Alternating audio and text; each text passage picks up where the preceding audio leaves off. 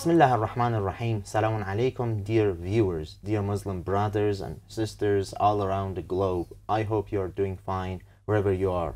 Well, here in another episode of The Birth of Love, you are watching me, Jawad Ferdowsi, and with my dear honorable guest that later in the program I'm going to introduce him to you. And in each episode, we try to depict an aspect of the holy life of Imam Husain. We know that it is a very huge obligation upon our shoulders, especially as Muslims, especially as Shias, the followers of the Ahlul Bayt, to act in the way they liked, to always seek the like of God, to always seek something that we can be sure that the Prophet, that Imam Husain would be happy with. And throughout these episodes and programs, we're going to discuss about the things that we can do, about the things that we should not do, we should not even think about them, about the lessons that can be derived from all the sacrifices of Imam al-Husayn. So, thank you for accepting our invitation. We are here with our dear honorable guest, Sheikh Dawoodi. Welcome to your program. Assalamu alaikum wa rahmatullah. In the name of Allah, most gracious, most merciful. Assalamu alayka ya Aba Abdullah wa ala rawahi allati hallat bifinaik alayka minni salamullahi abada ma baqit wa baghiya al-layl wa an-nahar wa la ja'alahu Allahu akhir al-ahd minni li ziyaratikum. Assalamu ala al-Husayn wa ala Ali ibn al-Husayn wa ala awlad al-Husayn wa ala ashab al-Husayn. Alhamdulillah, Allah subhanahu wa ta'ala give us another opportunity to be together, talk about the birth of love, about the life of Imam al-Husayn alayhi salam, and also we need to take different lessons from his own life.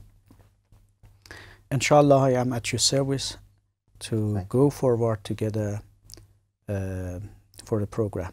In the last session, we talked about the naming of Imam al-Husayn and how the enemies, they tried to kill the Prophet of Islam.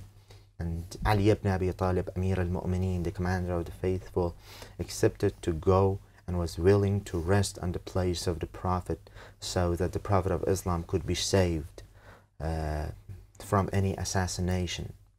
And also in between, we noticed that even these days and in these times, there are people who are denying the responsibility, the duty, the messenger of Allah, the Prophet, and also about the things that we lack. We see that as Muslims, as followers, in this day and age, we need more knowledge, we need more act, especially those who are living in the Western countries, the other people from different school of thoughts, from different religions.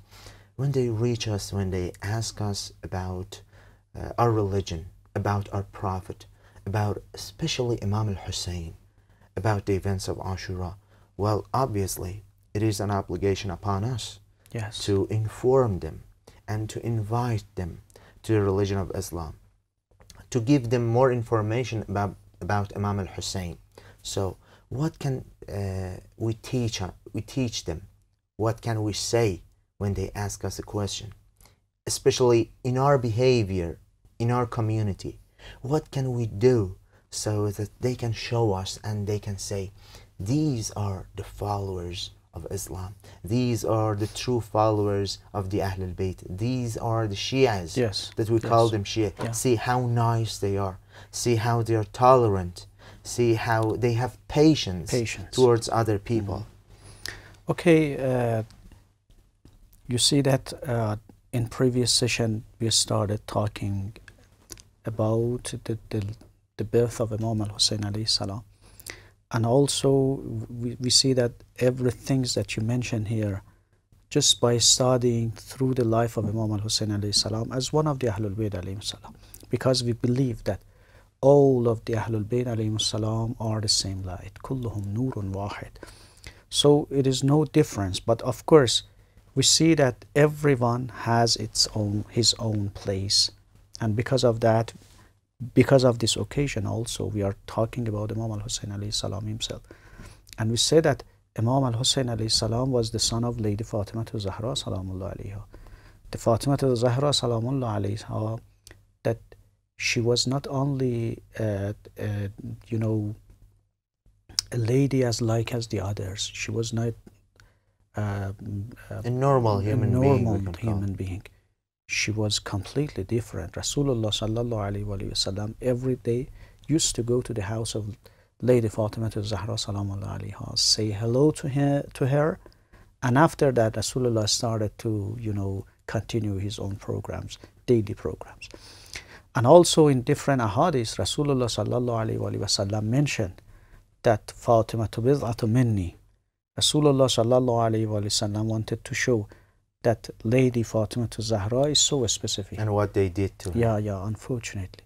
You see that you mentioned he is going to give us different codes, show us different signs. Unfortunately, we completely are blind. Yes. We didn't see them, or we didn't want to see them. On one occasion, Imam al-Hussein states the reason, because it was a question for me, that how is it possible for a human being to get to a point that he cannot see anymore, he cannot hear anymore? What is it wrong? You know, we are waiting for the reappearance of our 12th Imam, Imam Mahdi, peace be upon him. So what can we do to make sure that at that specific day, when Imam Mahdi reappears, we can be the followers? At one point, if I'm not mistaken, Imam Hussein says to his companions that their stomach is full of forbidden foods. It's full of haram. And when you fill your stomach with the means that are not permissible, day after day, year after year, you become more blind. You cannot see anymore, because you have acquired your food, your wealth, your money, your possessions, all with haram. Yes. You just mentioned the reason. As Imam al-Hussein alayhi salam himself mentioned, why the people didn't accept the invitation, because their stomach is full of haram, because they were not following the Islam. But to clarify the situation, I would like to give an example. He's telling us the story of a man who used to just, he was acting about the disposal system or something like this. All the time, he was with bad smells, or, you know, in a dirty places or so on, because it was his own job. Once he decided to go to the part of the, you know, we say mall, or maybe a bazaar, that the people were selling perfumes, atr. So when he went there, everywhere was full of different good smells. Watercolor, you see that the different perfumes from different, we say, flowers or so on. And after a while, the man fainted, fell down and fainted. The people came to him and somebody told him that bring him some good smell, some perfumes, perfumes or so on, that conscious. To become a refresh or something like this. Somebody who knew him asked them, okay, it is not a need, just take him out of the place which is full of good smells, or take him something with a bad smell. Garbage, a piece of garbage. Put it in front of his own, you know, nose. Then he becomes, you know, conscious. So when we get used to bad smells, to garbage, it could translate as bad works. Bad movies, bad atmosphere. Exactly. And they're exactly acting like garbage. So Mawlavi is telling us the story, and he said that our soul is as like as this one. If all the time we are gathering with bad things, as you mentioned, with bad movies, with bad friends, with bad, you know, actions, Even if we see someone who is a good person, we dislike him, we hate him. We say, oh, again, this man is coming. Because all the time we were busy with bad actions. Bad actions. We cannot accept it. Somebody who's saying prayer, oh, again, prayer. Why? Because his soul gets used to the bad actions. You see, like it's as a person who is with garbages, exactly, he cannot tolerate good smells. When it comes to diet, we see that lots of people, they are addicted to bad foods. Bad foods. They are addicted to junk foods, and you know they are overweight. Yes. They have different problems with their hearts, with their eyes, with all the immune system in their bodies. They're not working properly because that they have used to bad food. Their diet is on junk food. Junk foods. And we can see it for ourselves that it is true. Yes. If we get used to bad things, we might, and there is a very high possibility for us to lose our sight. Not this physical, you know, not the reality. When it comes to spirituality, there are more eyes. There are another eyes that you can see and tell the difference between the right and the wrong. And we're going to have a very quick break. And after that, dear viewers, we're going to be back with you very soon. So stay tuned.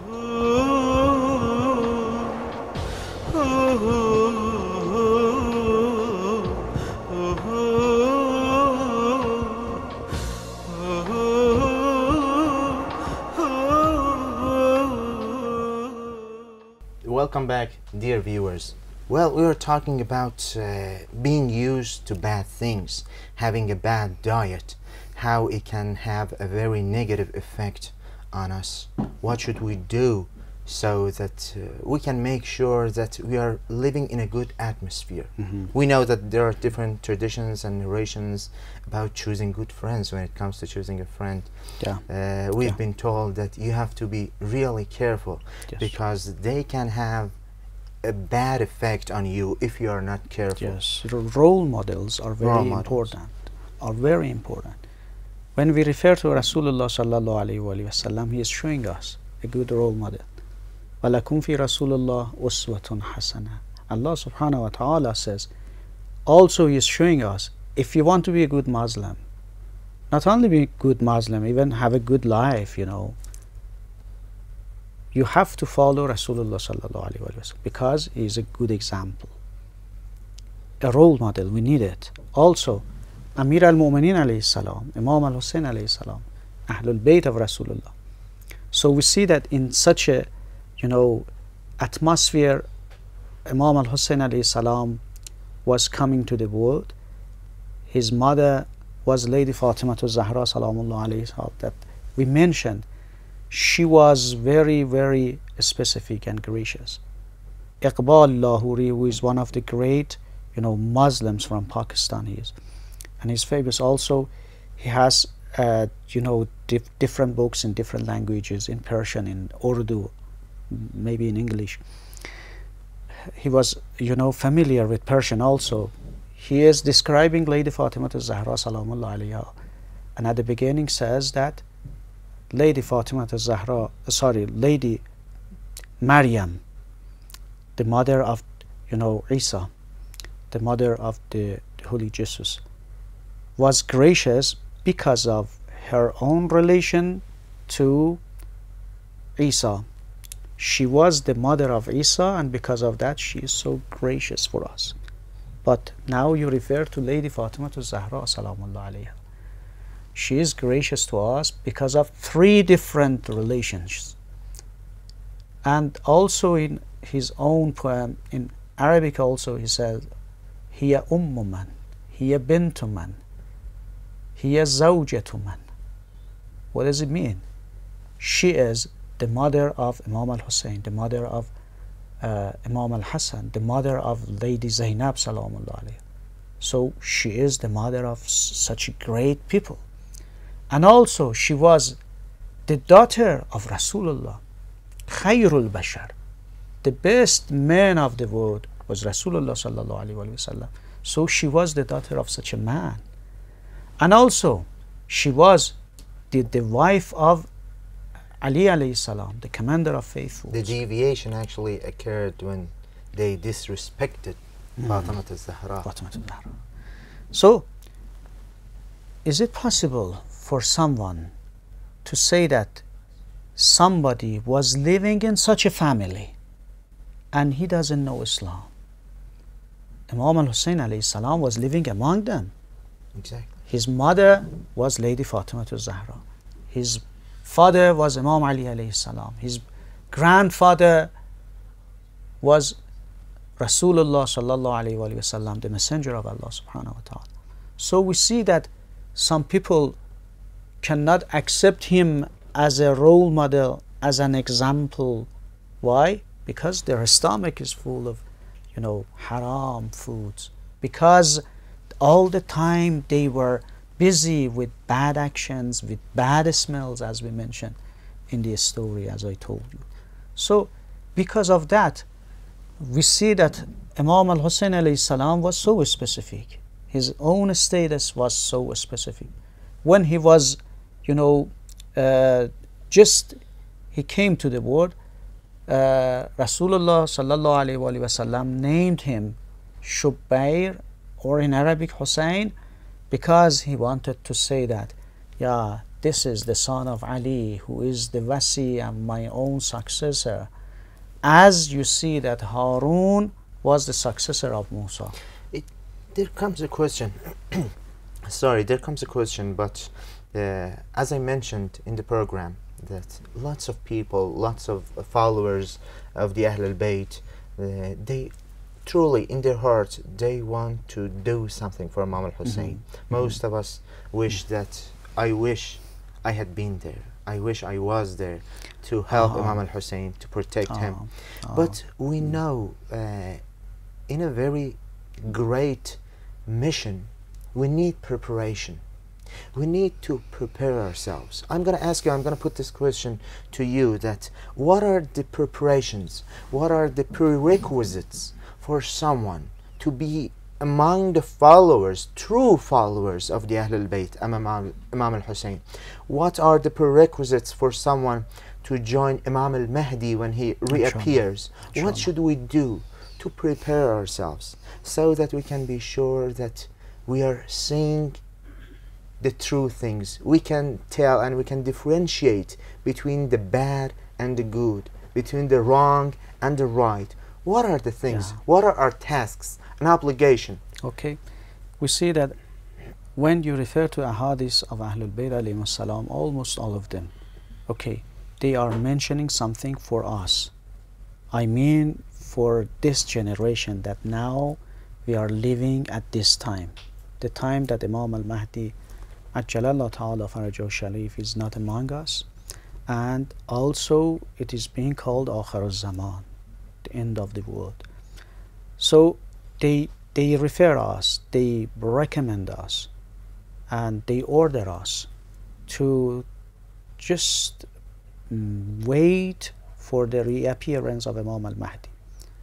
What does the meaning of waiting for him? Just staying home, putting our hands on and each to other? some extent, the reason that we can't see Imam Mahdi among us is because of our sins. Yeah. What does it mean exactly? We see that sometimes, as you mentioned, the people may say that, I hope that I was at the time of Imam al-Husain alayhi salam. Of course, I would have helped him. Yeah, of course. Sometimes it is impossible because we are living at the time of Imam al-Mahdi.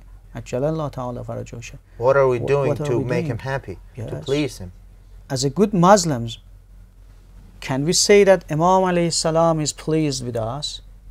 Because every day we are asking Allah subhanahu wa ta'ala to hasten in his reappearance. So if he comes here, is it okay for us to just go in front of Imam alayhi salam and we see that he is completely pleased with us? For example, I have a cell phone. Can I show my cell phone to Imam Mahdi Ajjalallahu ta'ala? Exactly. Or say that, oh, sorry, there is something. On one occasion, we were sitting with some of my friends in a car, and the car in front of us, well, it didn't make a move at the crossing, and one of my friends, he was outraged. He was so impatient, and the other person that was in the car, he told him that you can be sure that you are not among the people around Imam Mahdi. And he was surprised, and he asked him, why is it that you're saying something big like this to me? How do you know that I'm not among? He told them that you don't have this patience to let the other car go, and you get For a few outraged for a fraction of a second. Yeah. And you can't control yourself. How is it possible for you when you don't have a little bit of patience? Yes. And at the same time, we wish that we could be among the companions of Imam Mahdi. Yeah. Unfortunately, we see that sometimes we believe and we claim that we are Muslims, but in our actions, it is not, as we claim. Yeah. Exactly. We have to follow the way of Ahlul Bayt alayhimus salam. Their footsteps. To refer to their own life and find out the lifestyle for us. We need it, exactly. I claim that I am a Muslim, so just by saying some words, I cannot be a Muslim. As Imam Sadiq alayhi salam mentioned, "Kunu lana zayna wa la takunu alayna shayna." Don't make us shameful. Just do something that we get pleased with you. So it is very important. Yes, you mentioned that we are living in such a situation. So we want to say that exactly, referring to the life of Imam Husain alayhi salam is a good role model. I believe we should act in a way that no one can accuse us of being just the followers of Ahlul Bayt just in words. There are some people that they accuse us, that they say you're just saying nice words. But it is upon us, if I'm not mistaken, yes, it is upon us to show them that no, the true thing is that everything happens in our actions. Yes. And especially when we want other people to join us, when we want other people to come and participate in the majalis of Ahlul Bayt, in Muharram, when we beat our chests, when we shed tears, we need to show them that our actions is something that matters. And yes, this is very important. Imam Sadiq alayhi salam mentioned, "Kunu du'at an-nas bighayri alsanatikum." Just invitation is not with a tongue. Invitation is with an action. Exactly. Actions are very important. Yeah. If I want to show Imam Mahdi to the people, they cannot see him, but they can refer to Imam al-Husain alayhi salam. They can take some lessons from him. They are the same. Even in Riwayah, when we refer to some other ahadith, we see that they make some similarity between Imam Mahdi and Imam al-Husain. Because of this, we want to take a role model. Exactly. That's Thank you. it. Thank you for accepting our invitation and for taking your time here. If you do have anything to say to our dear viewers, thank you very much. Please feel Also, free. I hope to continue our discussion, inshallah, in the future. Of course. Thank you. Thank you, our dear respected viewers, dear Muslim brothers and sisters. I hope that you've enjoyed this session of our programs, The Birth of Love, and please do not forget to pray for us. And in the coming episodes and programs, we're gonna discuss about different aspects, other aspects of the holy life of Imam al-Husayn. And like the previous session, we do hope that you could make use of these lessons, and we could actually translate these words and sentences into our own action if we want to please our Imam al-Mahdi in this day and age. Do not forget us in your prayers, and take care.